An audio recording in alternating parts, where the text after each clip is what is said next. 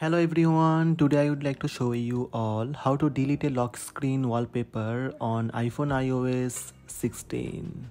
Let's have a look.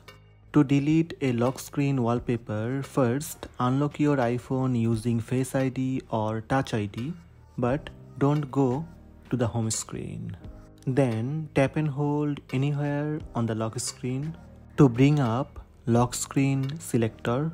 Now from the selector screen, swipe left or right and navigate the screen you wish to delete.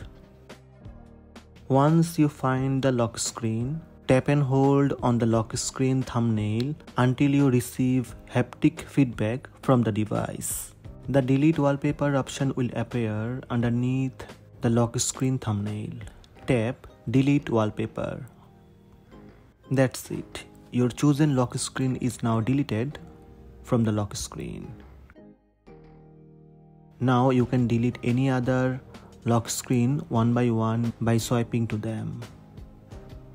So these are the steps to delete a lock screen wallpaper on iPhone iOS 16. Hope this video helped you. Please subscribe my channel by tap subscribe button. Also tap the bell icon to receive notifications about all new videos.